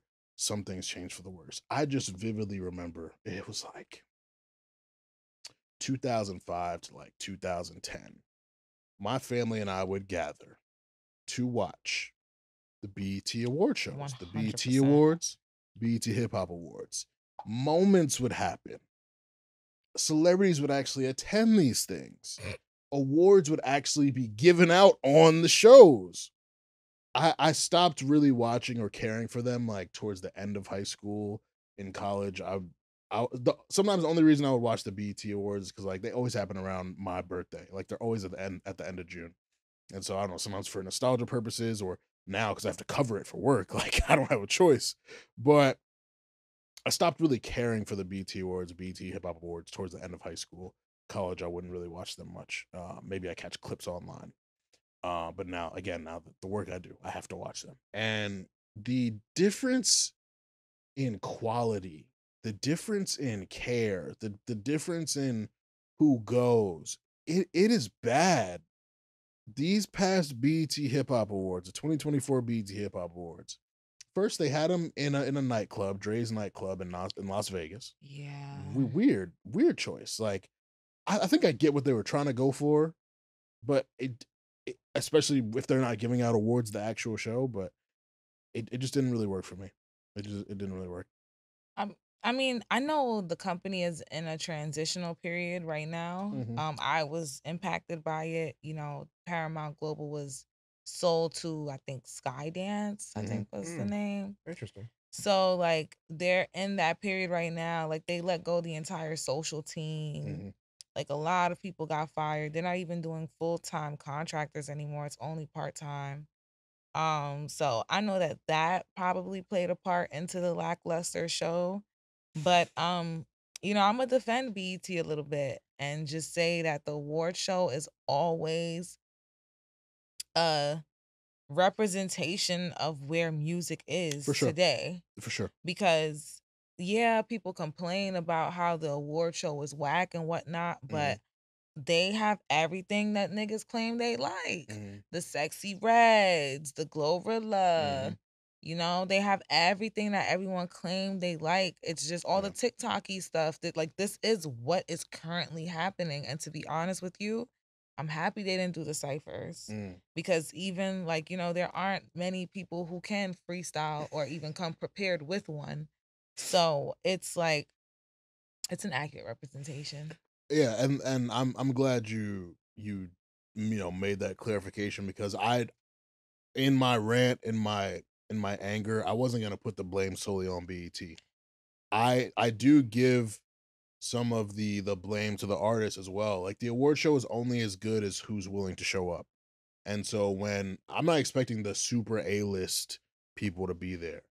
But they used to be, though. They did, but exactly. So it's just like the difference now, and it's similar, like, you know, the A-list people aren't doing journalism anymore. Like, there's so many things that they used to do that they're not doing. And you know, it's like, it's cool that they have ways that they can promote themselves or tell their stories without the traditional things. But for the viewer experience, for something that's been going on for so long, that's kind of been part of me growing up, I remember Lil Wayne freestyling at the BET Hip Hop Awards about Sarah Palin. Like I'll never forget. I think I know that shit word for word. Like I just remember these certain moments. I thought she was about to spit it. I thought about it, but not right now. But I just remember these moments. But it was like, these moments came because these people were in these just huge, significant points of their careers, and they wanted to be everywhere. They wanted to show. They wanted that access. Like, they wanted to create those moments for fans, and not just on their own terms, on their tours and all that, but like at award shows. And then again, Lil Wayne at that same award show, I think he won every single hip hop award. So like, him being there holding all them trophies, like that's a big thing for them. So again, when you're not giving out awards, I don't need to perform at the BET Hip Hop Awards. Like, I get an artist viewing it that way, but it sucks. So my thing too is, I guess they always been separated, but like, what's the difference between the BET Awards and the BET Hip Hop Awards, other than like the hip hop aspect? So the BET Awards, like, you know, because yeah, I mean, as an artist, if I went to one, I mean, that's what happened to us too. Like, Cash, they was like, "Yo, Cash, you want to show?" He was like, "No, I already went to the BET Awards. I don't want to go to this." Like, yeah. And so I just think that's kind of the issue. One of my boys gave like the perfect kind of analogy for it, and you guys aren't wrestling fans, but I think you'll understand. The BET Awards is like WrestleMania, like the biggest event of the year. Right. They cover hip hop, R&B, sports, film, entertainment. Like, it's all encompassing. It's truly Black entertainment. BET Hip Hop Awards gives hip hop its own night, and they get individual awards for best new artist, best video, best duo group, you know, best verse, best all this stuff. So it's like a night dedicated to hip hop, because yeah, there's Black entertainment, but a huge kind of foundation of Black entertainment, and what really I think pushed BET to the level it is hip hop. So you know, it's cool that they give hip hop its own night, and rappers like you know, like, gave big moments as a result of that, like getting their own individual type night. So that I think it's just kind of like honoring hip hop on its own, and then honoring entertainment at large. No, I mean, the Hip Hop Awards definitely used to have huge moments. Like, isn't the Good Music Cypher from that? Like, yeah, it's like, you know, I guess, like, yeah, bro, things just changed, and maybe, damn, because you're right, they did give everything that people say they like, but it was all there. So maybe people don't like it that much. Like, I don't. Yeah, it's like, this is like a more reflection, I feel like, on consumers. It ain't the artist. And that's why I be here on some like, don't say that Gunna song is hot and it ain't a hit.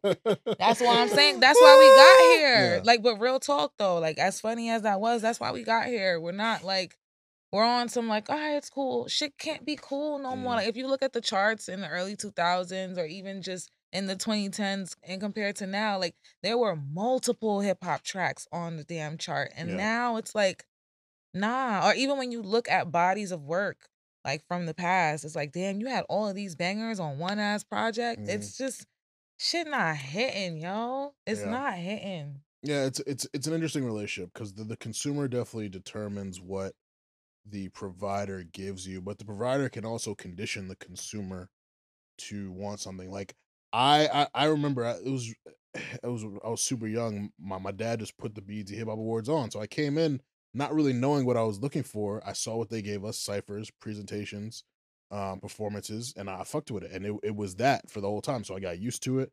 I was conditioned to it, to the point where I started to expect it. So then, as it started to change, And as the bigger names started to not come, and then they weren't presenting awards, it felt like just a festival. I'm just like, this isn't what I'm used to. This isn't what I like. Like, if it's an award show, nigga, give out awards. Like, absolutely. This year, for example, they gave Travis Scott the I Am Hip Hop Award, which is it. I have my own separate issue with that, and Kendrick won like a lot of the awards too. So like, Fat Joe had a section where he was like, Kendrick won 8 awards. Shout out to Kendrick. Obviously, he's not here, so I'm gonna get it on his behalf. I'm just like, my nigga, I'm literally just watching performances. And then they had a Rich Homie Quan tribute.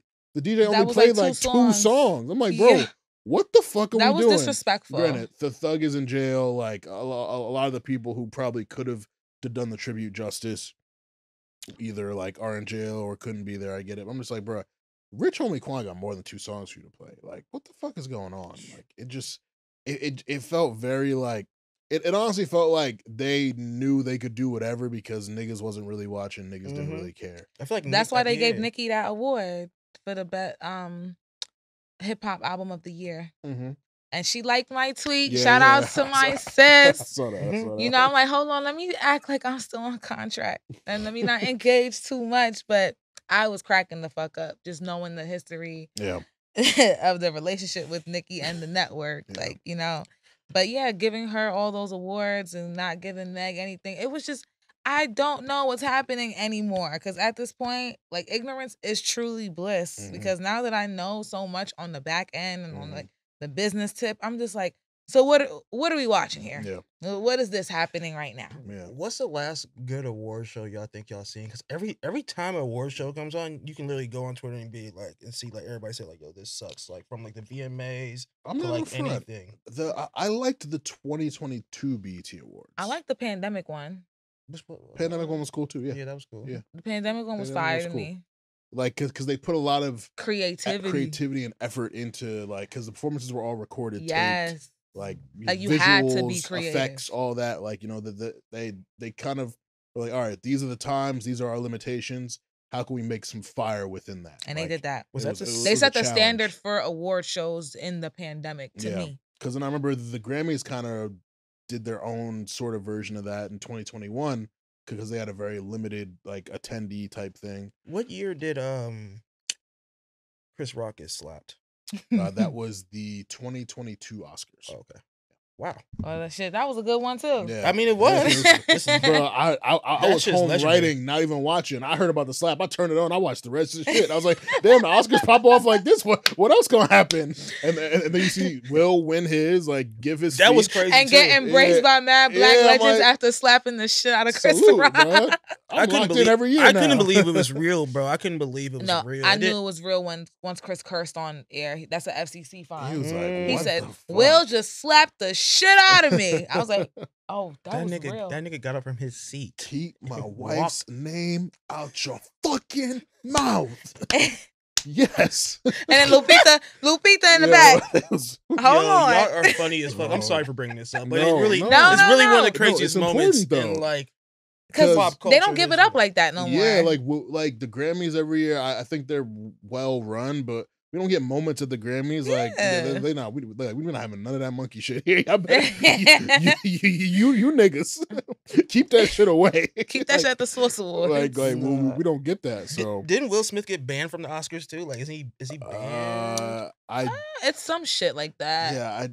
It was something. Tough luck, my nigga. But I had to. I don't fully remember. I love Will Smith bad. Legend. Love him. He's one of my favorite entertainers. Him and Jamie Foxx. And the movie he won it for was amazing. The Serena or his like their dad movie. Matter of fact, let me watch that shit tonight. Bro, that shit is amazing. I love that movie. Yeah, it was good as hell. But yeah, no, like, and I mean the general interest in most award shows is gone. Like when I was a kid, obviously I watched the Kids' Choice Awards, the VMAs, and then on top of the BET stuff, the Grammys. Like it was an activity that my family would do. Now I'm older, I got to cover these things, so I watch them for work. But if I wasn't covering these shits for work, I'd probably only watch the Grammys, to be honest. Like that's really not it. Even that. Yeah, like I and honestly, most award shows don't even like the Grammy still presents a good amount of awards, but a lot of them shits like most of the hip hop awards now they do it at the pre-show. You like now? They was boycotting that shit in the 80s. Like, that shit been happening. Yeah, like because they also select it based on like who is there, who's the biggest name that's getting it. No, they just disrespectful to black people. No, for sure. I completely agree. Like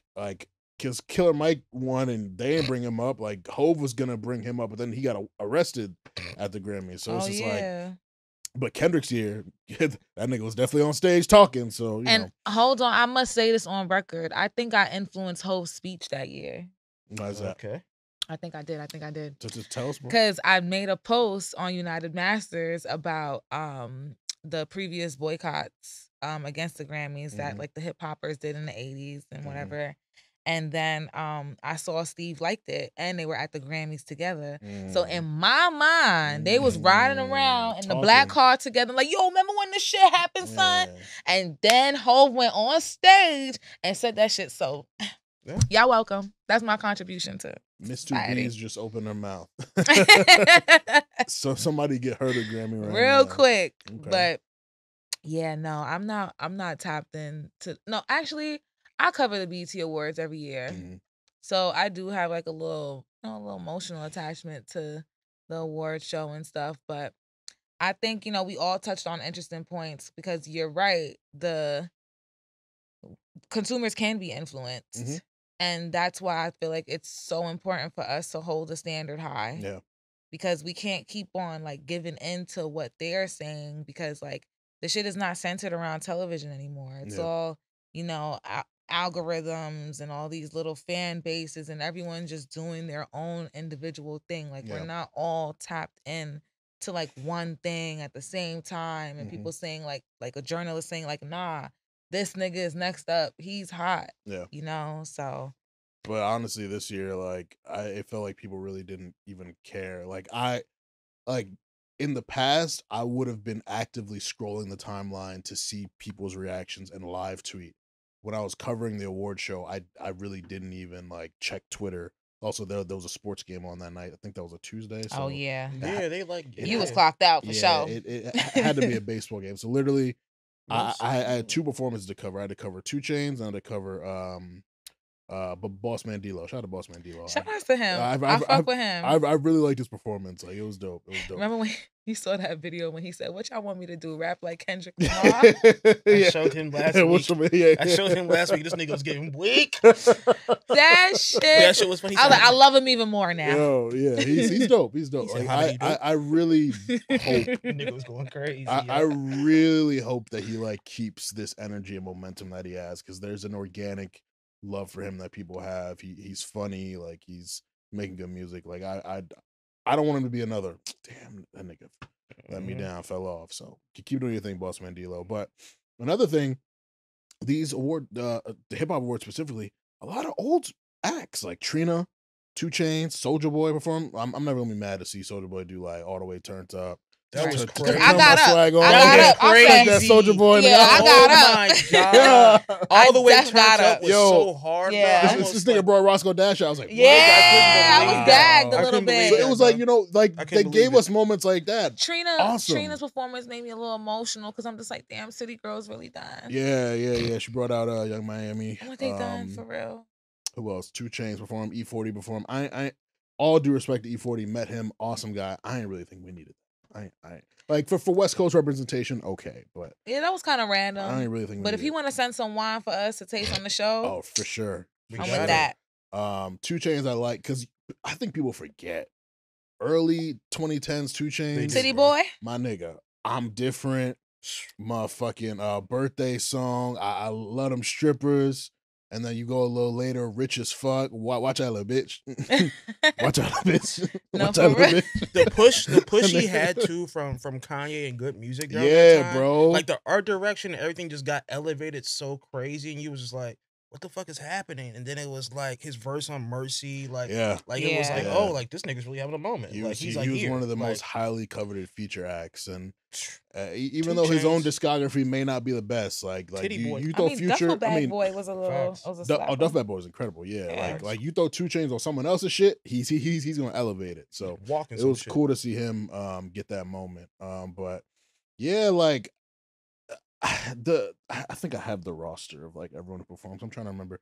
It's that one nigga with that song. Left, do it, right, do it. Is that 310 something? Soap Babe, I don't fucking know, but I'm like, truthfully, I know the TikTok sound. I don't know him. I don't know the name of the song. Like, so when he performed, I was like, oh, that's the nigga who sings that shit. Oh okay. my God, we're the new adults. Don't give a fuck, but I'm like, oh, that's you. And I'm just like, bruh, like, you can't be getting these niggas who have one hot TikTok song on this stage.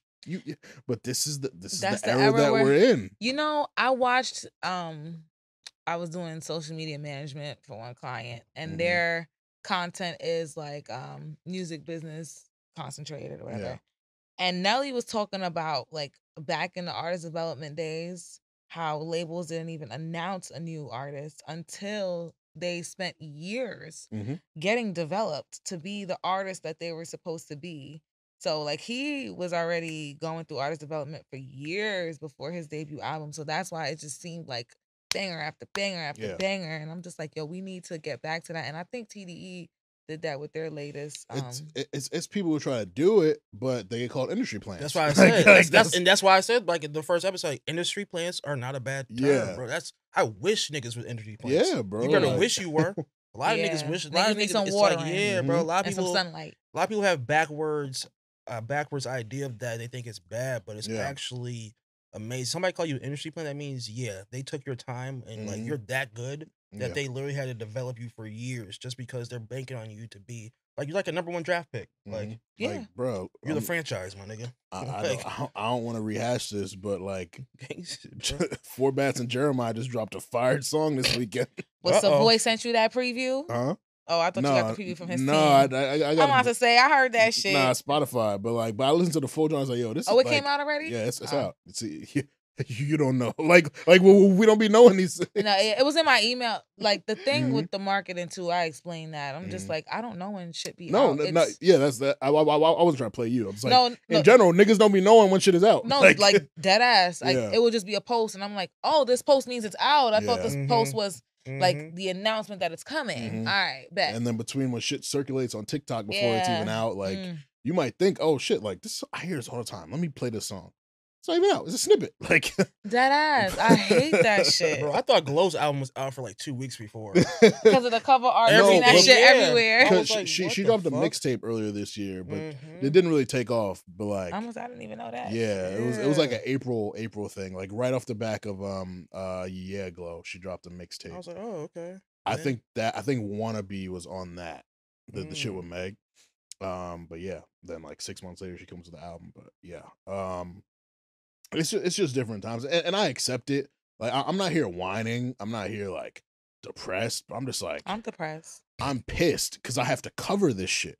So if I'm sitting there for 3 hours for work watching it and then having to write about it, like Bossman D-Lo, as much as I enjoyed the performance, I didn't really have much to write about because he did like 2 songs, and that was it. It was like he was sitting on the couch, strippers were dancing next to him, then he went on stage, there were strippers dancing on the stage. What's really shit else to say? 2 Chainz, same thing. Like he did 5 songs, and there was the nostalgia aspect. There was just strippers there. It was like, what the fuck else am I supposed to say, bro? Like, oh, he's also he's calling himself the hottest free agent now because his deal with Def Jam is over. Yeah, I'm like 2 Chainz, bro. Bro, you like 52, sorry to burst your bubble. Like you like 52, bro. I'm sorry, you're not a hot free agent. They didn't want to resign you. Yeah, it's clip, it's clip, brother. You're not. But you know, it's just that too. If this is something that we have to create content for and from, like 2 people on my staff, they were gonna do a best moments list, and they started with the base number of 10.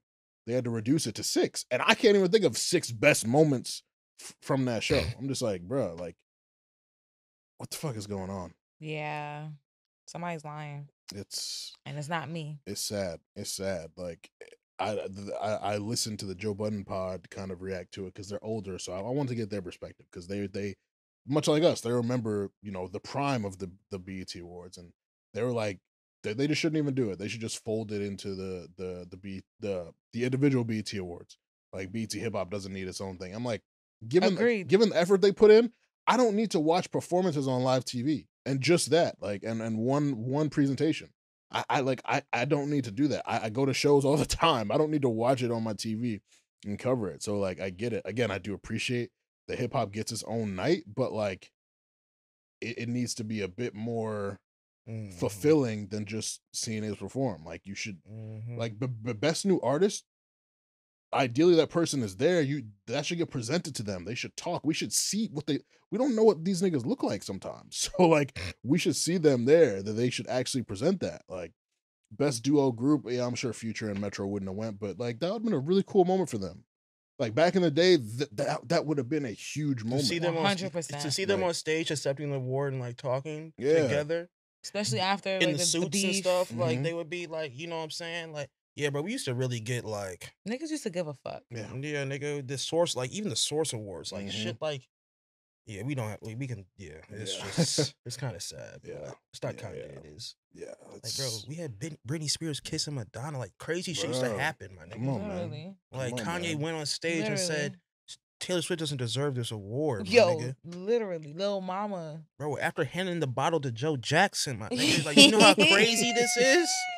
Like I saw that picture the other day and I said, nah, Kanye was on one. He was that on night. one. And then Joe took a sip and handed the bottle back.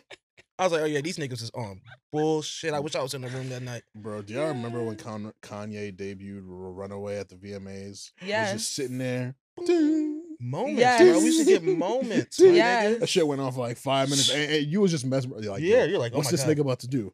And then yeah, I was like, oh shit. In the all red. Pusha T comes out, does his verse 24/7, 360. I'm like, yo, this shit hard, bro. Even the pop stars were giving it up better. Lady Gaga. What award show was that? When she was like in the fake blood and like walking through the crowd. Yeah, like they were giving it up. Everyone was giving it up crazy before. Nigga, what was that? What was that award show that 50 walked around all his ops and was performing? I think it was BET. And niggas couldn't do shit. He was that like was performing. He was like Awards dapping niggas up. Hip-Hop Awards. Yeah. It was like 2007, 2008. Bro, award shows used to be artists, crazy, bro. Consumers, like everything like needs to get fixed up. Like we need just people who care across the board. Yeah. What's that one? What was it had to be the BET Awards when Rick James and Tina Marie did the duet and was like it was a BET Award. Like come on, that's legendary. My mom cried that night, like because my mom, like she was like her favorite artist is Tina Marie, and like to see that shit was like crazy, and like to have moments when you connect with your parents over like older music or something that they like. It's like, real special. Yeah, special. It's like, okay. I when Chris Brown honored Michael Jackson after he was blackballed. Bro, nigga was crying. Yo, I was crying. Stage, I was crying I was too. Like, damn, that was hard. I forgot about that. You really felt him, bro. No, seriously, I was crying. As soon as he kneeled down, I was like, nah, Chris. Damn, bro. Yeah, we used to get moments. Monique was like one of the best hosts ever. She hosted like 8 times. Like yo, she performed. They had her on retainer. No, they need her again. Watch old award shows. She performed "Crazy in Love" in front of Beyonce, and Debut B was like a real special. Like that's when they was blaming her for breaking up Destiny's Child and shit. So it was like a special time. Yeah. I think like Serena Williams like joined Destiny's Child and like did choreography with them. Yes. They all serenaded Terrence Howard. I was just about to say that. Wow. Oh my goodness like, gracious. That right there, I literally remember that shit. Yeah. Nah. Oh my goodness. And I'm just like when the teenagers now are our age, are they gonna have moments that they reflect on in the way that we are?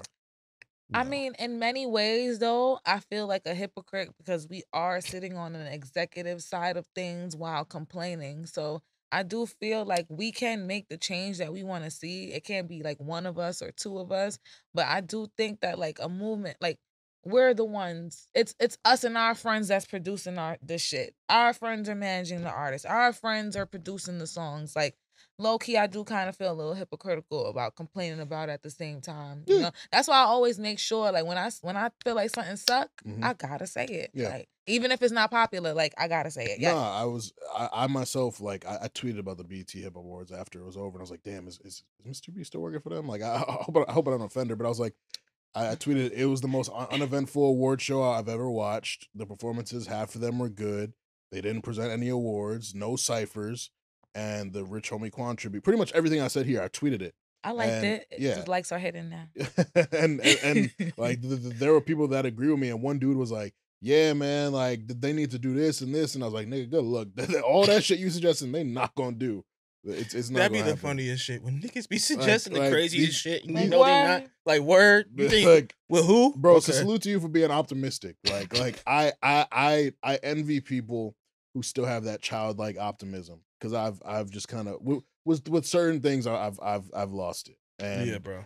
And it's okay. Like I don't need award shows again, but I'm just like, it was such a big part of the culture. It was like, because obviously the Grammys we niggas don't always get Grammys, but like BET Awards, they were kind of held to a certain esteem. Like when Lil Wayne came through and swept that shit, it was a moment.